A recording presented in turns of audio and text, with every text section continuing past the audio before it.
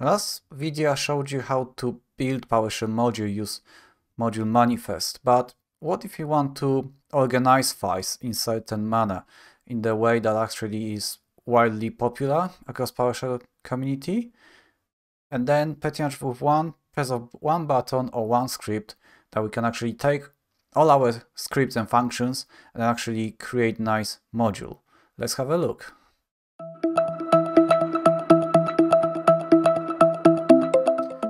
Hi everyone, Kamil here with yet another PowerShell video. And today we'll be focusing on actually building and organizing our PowerShell module so that all the files, scripts, will be actually sitting nicely in the public, private folders, and then with invoking one command, we will literally build a new version of the module. And for this one, because we could really do this, if you think about this, PowerShell module is just the text files and PowerShell functions. If you think about that, PowerShell functions are just text files, and PowerShell module is also a really text file, unless you write it in C#. So, in other words, I was saying building, but really we're glorifyingly moving, copying, pasting files, text files. It's, there's nothing wrong with that. It's just really what is it with PowerShell. But anyways, I think having a framework that we can take and organize our files, and this is actually a framework that is adapted by PowerShell community, will then allow us to very easily, allow others to work on our modules whenever we do them, to plug it into pipelines, so can actually automatically use continuous integration and delivery with that module. So let's have a look how this all works and have fun, I guess. So for today's video, we will be using PowerShell module called ModuleBuilder. It will do all the heavy lifting for us once we organize our files in the specific way. If you're interested more, you can look on the website. I dropped the link on the description, but pretty much it's all here. And whatever I'll be doing today, I'll be very strongly following the guidance from this module. And I've been using this module personally for quite a few months, maybe even years now. So I know it actually works and it's reliable. It's reliable when you run this local on your machine, and it's reliable when you're using in the cloud like Azure Pipelines or GitHub Actions. So it absolutely makes building of module a bliss. It's really great piece of code. Okay, and here's pretty much what I did prepare for today. I did prepare a little very sample module, and I took a lot of examples from the previous one, so a lot of functions from the last one, because there's not really point for me writing very complicated code just to show you how to build the module. Yeah, we're focusing on actually how to build modules so that you can very easily go and convert your modules for this one. And also the code for this will be on the GitHub, so you can go download this to your machine and then actually try to follow the steps as I do. That'll be probably easier. And you can then actually, what I very often do actually, even now when I'm creating a new module from scratch, I literally very often just take another module, copy paste it, obviously make certain changes so that will reflect my new things, but I have already things like follow the structure, organize, and all the files I need. Okay, but anyways, pretty much what you see here, yeah, the root of the folder where we write is actually will be the name of my repo. So in that case, module is called kp-info, so I call that module kp-info. And what do we have in here?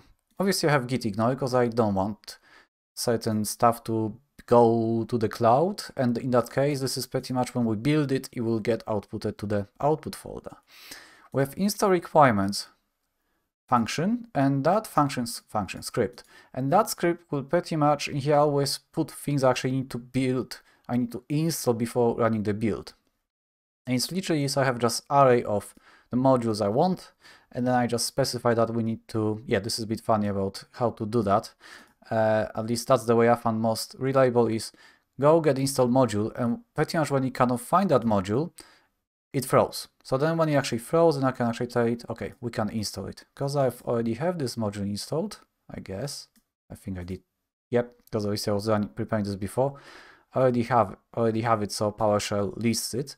But pretty much go run this and you can have it. And this is also what, in that case, I would use on the CA on the CI, I will just tell it, yeah, one of the steps, go install this stuff. We have some basic README, which pretty much describes how is the structure, and we also have link to the module builder. So even you can get a link from here. So I don't think we need to go through that README. And then we have our module builder script, and we will come back to it actually once I show you the folder structure. Because first of all, the folder structure is quite important. And for this case, pretty much module builder, when you run it, and let's just have a look on the module builder. We have pretty much 3 functions only. It does a lot behind the scenes, but pretty much we'll be using this one for building module. You could go from the help, but because I have examples, I don't think we really need to. But module builder expects certain way of organizing files from you. So for example, all our code we start in the source directory. So basically I have root of my module and root of my repo, and actually source code kind of exists in the source directory, yeah? And what I have there, I have my module manifest, yeah? Notice that I don't have a PSM1 file yet. I just reference it, and pretty much module builder will then create the module file with that matches the name of this manifest. So it's not there yet, so that might be a bit confusing, but no worries. Once we run it, it will. And pretty much it's just really basic manifest. However, there are certain things required for it to work. For example, we need to have functions to export must be uncommented, and etc. And it's all listed on that website of the I told you, so you can always reference. But pretty much we have very basic, and you will see what will happen once we run it. And then we have a couple of folders, public and private. And public functions, probably as you guess by now, is that functions that are exposed to the user. And private functions are not exposed to the user, so it's all our helpers. So for example, in here, because all these functions actually are wrapping some sort of API, in that case, I tend to, in that case, have my private function that actually will do all the invoking for me, all the API calls for me. And the reason for that one is, for example, there's often the case we need to authenticate, and then we need to store, say, a token or something like that for authentication. The job of this function is actually do it for me. So then all functions, I have one function that will, let's say, expose, connect to a resource, and then once it's connected, this function will then take care of all passing all the headers and all the requirements for API. It's quite interesting, and once you get it, it's fairly straightforward to work with. But pretty much what I've done here. So you have 3 functions which are public, accessible to the user, and you have one function that actually does heavy lifting for me. And for example, while I'm developing things, yeah, I can pretty much just go run them, load them to the memory, and I can, you know, just execute them. Oh, wait, it wasn't. So for example, yeah, I can run it, or if I would like to debug it, I can actually still debug my code at this point, yeah? So I'm not really using any functionality. Like if I had actually working on the loose files, I can still absolutely go debug things. So this is nice. Well, okay. So this is the folder structure, yeah? I just remind you once again, because this is you kind of need that for the module build to work. Source folder. In the source folder, have private, public folders. You can have others like class or enum or anything, like let's say you will be bundling all the modules with it, nesting your modules. You can absolutely nest them, but then when we run module builder, we need to tell it you need to copy that files as well. Okay, so yeah, absolutely we can do it, but for now I'm just focusing on kind of bare metal, bare minimum. We need this thing to go. All right, so I hope this is fairly clear enough by now. What we want now is to actually look how we invoke module builder. And this is pretty much, I guess I'm going a bit step forward from at this point, but we have this in the script so that, you know, when somebody will copy this files down from the repo somewhere, they can literally just go and build it. And second point, because we have it in this specific way, we can also have it then very nicely plugged in into CI/CD. So actually this is with the mind that we're going to automate that at some point, yeah? But still, nevertheless, we can run it like now. So what do we do here? I just have one parameter for the version. So when I run this script, I can actually pass in a version of it, yeah? And then also I require ModuleBuilder. And require is a really nice feature to in the scripts you can have, because it will pretty much test if you have this module installed. If not, it will then throw for you. So you don't need to actually write your own logic for testing whether, you know, whether it is installed or not. You just say, I require this module, and yeah, and this is not mistake. This is how you do it. Hashtag requires, yeah, module and then module name. You can also specify specific version, etc. But at this point, even if you just pulled it and you never had ModuleBuilder installed, when you try to run it, it will straight away tell you you need this module installed, so you know you require it. Cool, and there's some parameters we have, and just for now, just to show you a very minimum version, we just specify a source path. I will enable others just to show you how it changes as we build, but for now we just stick to the basic version. Okay, so pretty much what I do, I will in that case sitting in the root of my repo, and I only pass in one parameter called source path. Yeah, source path is wherever this file is, then source and my module manifest. So let's run it. Okay, and as we can see, it already created output. We can even specify our own file, but we don't need to. So let's see, we have output, and then pretty much we can see that it built the structure output, module name, and the version. And version is 001, because on the source, on my manifest, this is what I have. So this is expected. Yeah. And let's see what's changed now. So obviously you have PSM1 file. The ModuleBuilder does a few things here. For one, it takes all the files from the private public and then puts them here, and also gives you this nice reference. So when you are especially debugging something where actually source code is, you can straight away tell which file it is and at which one it starts. Yeah, and because, oh, I didn't mention this one. I mean, I mentioned on the previous video and here, the idea is you keep one function per file. Yep, and file name equals function name. So that's how you organize your files. Oh, yeah, I didn't mention it on this, I did mention previously.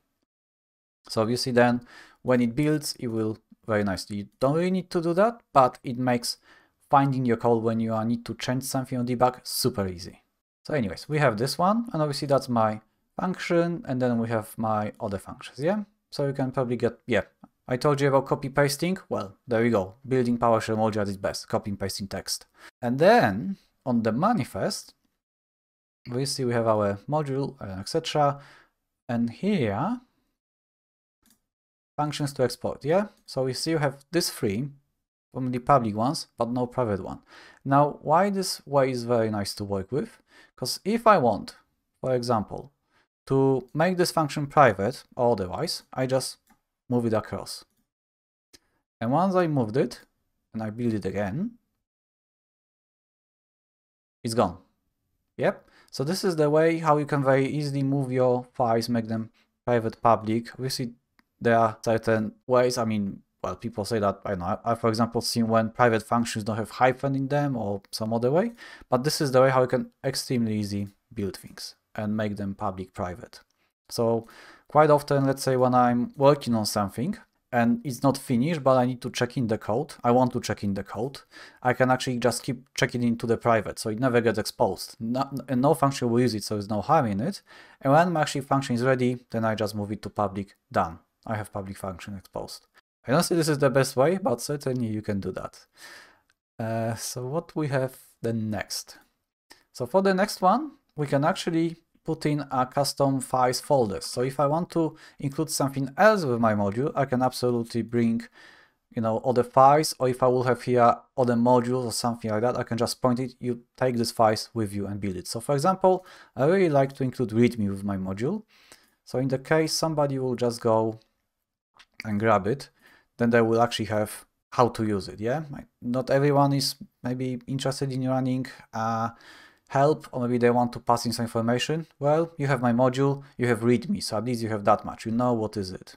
Yep. What else we can add? Obviously there's much more stuff we can add. We can actually specify our own version. So when I specify a version, let's see what's gonna happen now. See, now I have version 001, and now, because obviously my version is defaults to version 1 that's why I have version 1 now. But even if I come here, version 1. So in that way, if now I was in the CI and I will build in this, this module through the CI, I will probably have some kind of automatic incrementing, let's say, of the patch version. Yeah, I don't bring new features, I patch something, so I just run my CI, it will automatically increment the version for me, and therefore I will have a higher version number. So that works pretty cool when you have it. And one more feature, because I don't know, I personally, because I don't like to have these versions here, because it's all built on the CI when I usually run it, so I don't really need to know the version of the folder. So I can actually just specify that I don't want version output. So when I run this now, it pretty much goes, clears everything here, and I just have an unversioned module. Yeah, I mean, it's versioned, it's just the folder where it exists, it's not versioned. So it's your own personal preference. I just find it's easier to work that way, but all your choice. And also, if you're interested what's going on with building, we can also specify that it's verbose, and actually you can see how copy pasting text happens on the fly. Yeah, so nothing that much probably exciting, but if you're actually interested, I don't know what's going on here, absolutely you can get verbose output. So I guess we have our module, it's built now. We can import it. Yeah, let's see if it actually works. So let's tell you what, let's open, so let's load it, IPMO, and then that'll be output. Nope. Because obviously there's a name.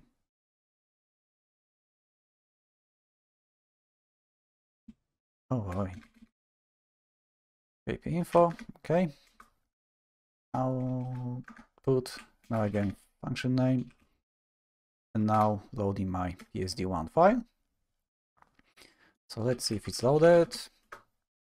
It's loaded, it's version 1, that's my 3 functions, and obviously I've added a prefix to the module, so it is, let's just double check if it's the same prefix I'm expecting it to be. KPI, yep, so all my verbs are prefixed by KPI. That makes sense. So let's now just try to run it. Yep, I certainly have information. Maybe what? It works. So I think that's pretty much it. That's how you build module. Something that I don't know if it always happens, but in the case, sometimes I've noticed if I load the module to memory and I try to run it now. So let's try to build actually it again. Sometimes it will lock that file. So I tend to, when it happens, the easiest way I found to fix it is just copy that file somewhere else, load from there, it doesn't lock it. It doesn't always do that. I don't know, maybe it's antivirus doing this, maybe not. But just in the case you had hit this problem that you can't build it, you can't override your module that you built, just move it somewhere else and load from there. And that should be it. Cool, hope you've enjoyed this one. Great, so when I'm talking about building modules, now you know what I'm talking about. And this is the way I've been using for quite a long time, and it just works. So really the next logical step will be to build it automatically. In other words, I push my code to GitHub or Azure DevOps, and then pretty much gets the pipeline files and actually builds it and splits out a module for me. So I have it there. I don't even need to press that button anymore. I just go commit, push, done. That's all I care about. Obviously then on the pipeline we decide what happens, whether does it actually going to fire a pipeline when I just committed or when I only do, let's say, a pull request to the main repo, main branch. But that's obviously up to Agri. So next video will be pretty much to carry on with take the way how to build this module, and we're going to build it automatically in the cloud. Stay tuned and I see you there. Bye bye.